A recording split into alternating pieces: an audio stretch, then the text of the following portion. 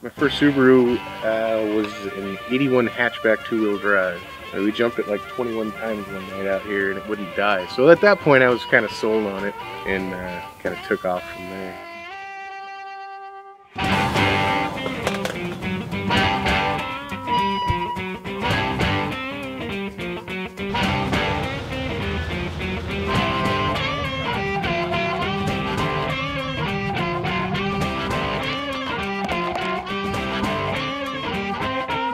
They won't do what a Jeep will do, and they won't do what a Scout will do, or anything like that, but if you force them, they'll do some things that are pretty amazing for a car, you know? They just shouldn't do some things that we make them do.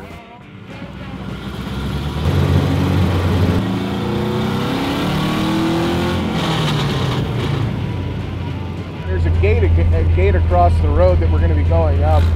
They got it set up so that just regular cars can't get up there and get themselves in trouble, so.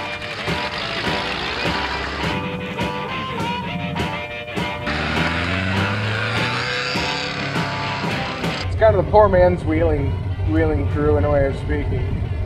You know, I bought the tires off Craigslist for $150, and everything else that I put into it, you know, has been built either by me or somebody in the group, you know, and we all have our things we're capable of doing to all sustain, you know, having lifted cars and being able to go wheeling.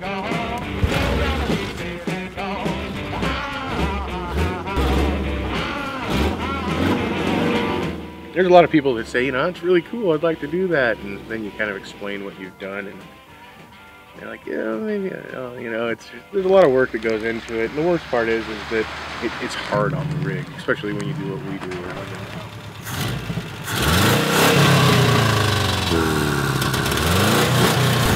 I can't imagine how, if I were to put it into hours, how many hours I've spent up here. A lot of it's wheeling and a lot of it's broke down.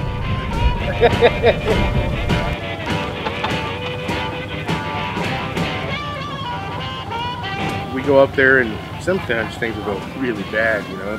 You break a control arm, you break 500 stub axles, whatever the case is, and you know, everybody just kind of bands together and you'll either get it fixed or it'll drag you out of the woods, but you know, it's kind of that whole no man left behind thing. I'm trying to say I'm scared here, but I'm not thinking this.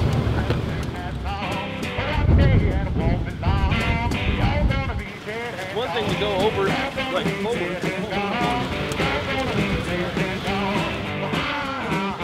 I guess I don't get it.